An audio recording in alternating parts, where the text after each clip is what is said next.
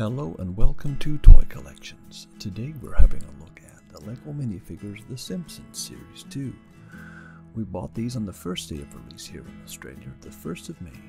We got a box of 60. We got them for $4.49 each. The shop was kindly enough giving us a 10% discount on the whole purchase. In this review we'll be looking at each of the 16 minifigures. We'll be looking at how you can find those figures in the bag, and we'll be showing you the bump codes. The bump codes are little bumps on the bottom of the packet that identify which characters inside each packet. Our first character we're looking at is Willie. Groundskeeper Willie comes with a plumber's plunger as his accessory. The plunger is all one piece, in so much as the handle part is permanently attached to the plunger part. The red plunger is made from soft rubber. We found that the best way to identify Willie through the blind bag was to feel for the handle of the plunger. When doing a blind bag feel, always try to identify something that is unique from the character from the rest of the series. It can normally be an accessory or a body part that distinguishes one character from the rest. For Willie, it's the plunger. Feel that and you've got Willie in the bag. Next in the series is the schoolteacher, Mrs. Crabapple. She comes with two accessories, a picture of a person called Woodrow, also known as Gordie Howe, as well as a little pink cup. The picture is what you'd call a 2x2 square tile. There are actually 6 characters from this series that come with a 2x2 square tile, so it's not unique for this minifigure. What you need to feel for in the bag is the little pink cup and its handle. Once you've got that, you've got Mrs. Crabapple. Third in line is Dr. Julius Hibbert. Dr. Hibbert comes with the famous image of an X-ray of Homer's not-so-completely full head. We found that Dr. Hibbert and Homer were the closest characters in this series when it came to a blind bag field test. Both came with the 2x2 square tile as their only accessory, and both characters have similar head shapes, that being on the long and narrow side compared to the head shapes of most of the other Simpsons characters in this series. Dr. Hibbert does have a little more hair than Homer, so maybe you can feel for that. If not, please check the blind bag bump codes at the end of this video to really tell them apart. Number 4 in Series 2 is Comic Book Guy. He comes with 2 accessories, yet another square tile, and a squishy cup, which he must have bought at Arpoo's Quickie Mart. For a blind bag feel, look for that squishy cup. It has a little pointy straw on the end, which is easy to feel through the bag. For small little pieces like that, it's sometimes best to give the bag a shake, and hopefully the small pieces fall to the bottom of the bag. So start from there. Soon enough, the Comic Book Guy is your guy. Fallout Boy's number 5. Of course, that's just Milhouse in a costume, but he's allowed to have a little fun too. He's the first of what we call a short leg figure. Lego usually use these for children characters, as we'll see later, characters who just aren't very tall. The thing to note here is that those short legs don't bend at the hip, and once you feel them through the blind bag, you know you have one of the 5 minifigures in this series with short legs. But Fallout Boy's unique item here is the can of Buzz Cola. It's small and cylindrical in shape. Find that can and Fallout Boy is your man. Finding himself at 6 is Professor Fink. His distinguished items are a chemical flask and his long head. The flask is quite small, but its triangular shaped base and thin tip make it easy enough to find the Fink when doing a blind bag feel. Again, shake the bag a little to see if the small flask finds its way to the bottom of the bag. Number 7 is Waylon Smithers Jr. Now Smithers has got a square tile like some of the other figures, but his distinguishing feature is his head. He has a pretty short head and it's very flat on the top. Most of the heads are quite large in this series, but Smithers' head, well, I guess you could say it's a little bit smaller. If you find that flat head and the square tile, that, my friends, is Waylon Smithers Jr. Rounding out the first half of this series is Patty Bouvier. Both the Bouvier sisters have very large head sculpts in this series. In fact, we found that when doing the blind bag feel, Patty's head shape was similar to Mrs. Crabapple's.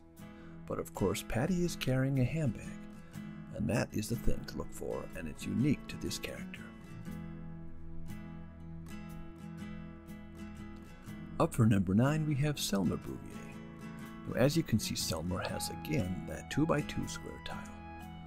But the difference with Selma between the others is that she has a massive, and I mean massive head. She's got a huge hairstyle on top of that body of hers. So that's the thing to look for. It's very thick in the bag, and you'll feel it straight away. You'll think, oh my goodness, this is a large head. What is in here?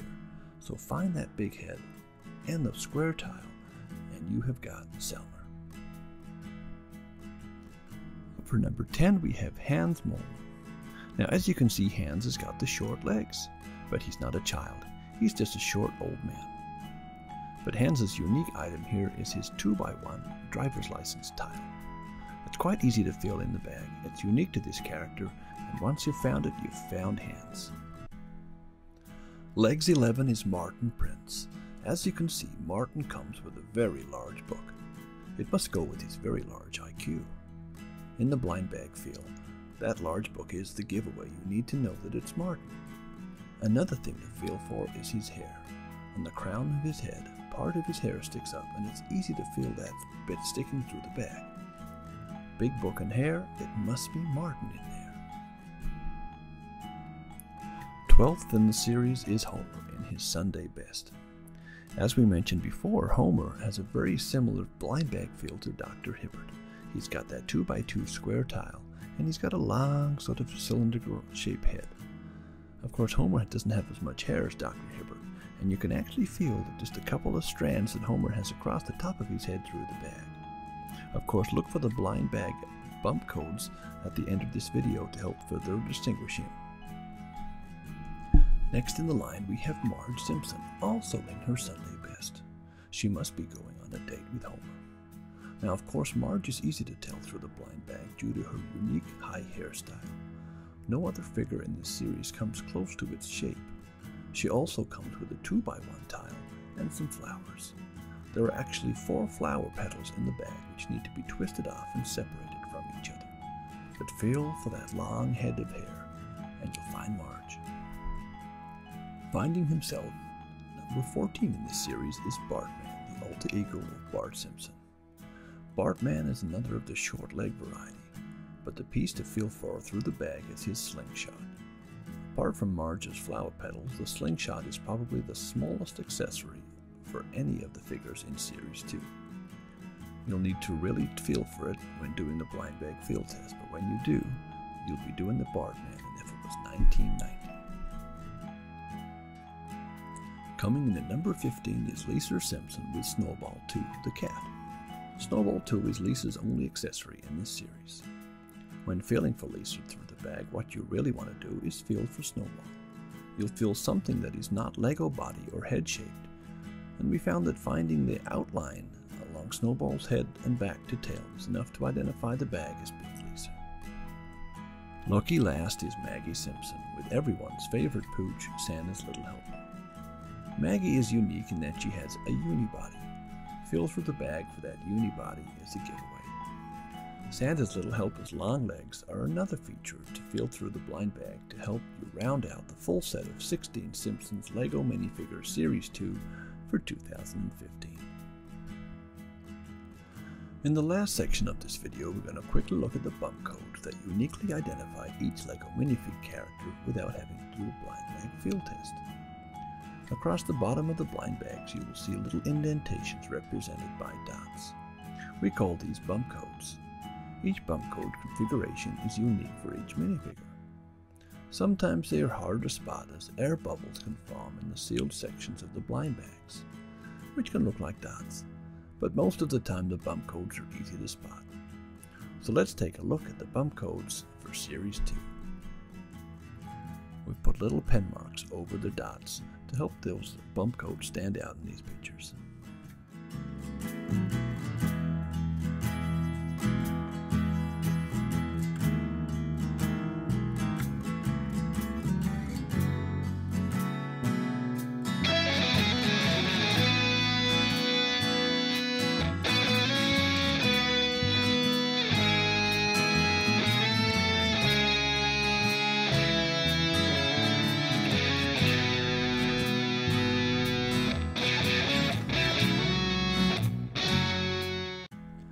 We hope you've enjoyed watching this video, and we hope you enjoy collecting the LEGO Minifigures Simpson Series 2. If this video has been helpful in any way, then we're happy about that. Take care and bye-bye.